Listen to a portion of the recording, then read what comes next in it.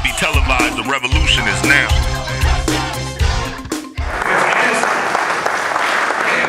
September 29th, I started working on that. I didn't know that was Mac Mall over there. He's one of my favorite rappers, and one of the best rappers, most underrated rappers ever. So shout out to Mac Mall.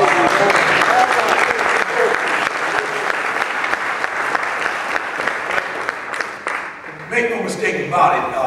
Don't let anybody fool anybody, especially with reference to hip hop. Hip hop is far from dead. The music industry is far from dead. The only thing that needs to happen is a shift and a refocusing of the business model, and for some of these artists to allow their contracts to expire so they can go and get their money.